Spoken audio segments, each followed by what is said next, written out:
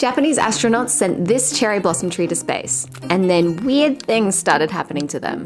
In 2008, a Japanese astronaut named Koichi Wakata traveled to the International Space Station carrying with him over 200 cherry blossom seeds from 14 different parts of Japan. He spent about 8 months up there, and then when he came back to Earth, he returned most of the seeds back to be planted where they were sowed from. Much to everyone's surprise, this cherry blossom tree bloomed a full 6 years earlier than it was supposed to. And also, normally this variety of cherry blossom tree only has 5 petals, but this cherry blossom has 6. And nobody knows why.